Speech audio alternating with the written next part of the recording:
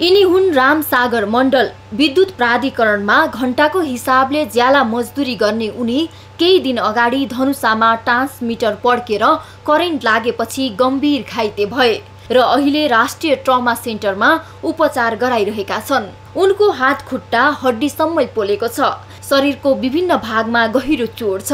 आफू धेरै दिनदेखि यसरी अस्पतालमा बस्दा आफ्नो सन्तानलाई के खुवाउने, कसरी पाल्ने चिन्ताले गाजेको दुखेसो न्यूज24 सँग यसरी पोखे उनले। सरकारले मलाई अलि हेरिदिनु भयो, नोकरी दियो भने म सानो सानो बच्चाहरूलाई पाल्न सकु भने त्यही आशाले हुन्छ।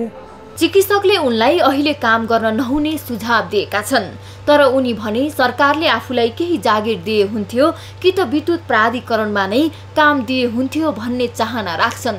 मलाई यो हुन्छ, म अति दिनदेखि प्राधिकरणमा काम गरेर मलाई त्यहाँ प्राधिकरणमा नोकरी होस् भनेर त्यहाँ केही काम गरेर खाना पाऊ भनेर। धनुषाका रामसागर त एक प्रतिनिधि पात्र मात्र हुन्। यस्ता धेरै मजदुर छन् जो ज्याला मजदुरीकै क्रममा घाइते भएपछि आफ्नो परिवारको भोक तिर्खा हेरेर बाँच्न विवश छन्। यिनी प्युठानका विशाल पाण्डे ज्याला मजदुरी गर्न भारतको लुधियाना गएका। उनी घाइते अवस्थामा अहिले पनि गम्भीर अवस्थामा छन्। आफ्नो परिवारलाई गरिबीले सताएपछि भारत पुगेका उनी धन कमाएर आउनुभन्दा आफै गम्भीर घाइते भएर आएपछि उनका पिताले ऋण खोजेर उपचार गराइरहेका छन्। आय स्रोत छैन, पैसा छैन, सरकारले केही सहयोग माग्नु। नेपालमा वर्षेनी ज्याला मजदुरीकै लागि विदेशी नै धेरै छन् र ज्याला मजदुरीकै क्रममा घाइते मात्र नभई ज्यान गुमाउने पनि धेरै छन्। पछिल्लो समय विद्युत प्राधिकरणको ट्रान्समिटर पड्किएर घाइते हुनेहरूको संख्या असंख्य छ।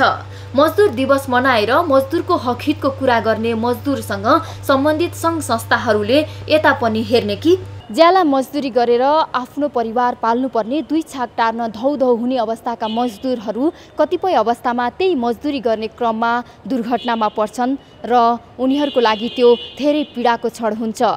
र आज राष्ट्रिय ट्रमा सेन्टरमा हामीले त्यस्तै दुर्घटनामा परेका मजदुरहरूलाई भेटेका छौँ र उनीहरूको आवाज छ सरकारले उनीहरू र उनीहरूको परिवारको बारेमा सोच दियोस्। विश्व मजदुर दिवसको विभिन्न नारा घन्काइरहेको सरकारले उनीहरूको परिवारको बारेमा साँच्चै नै सोच्न आवश्यक छ।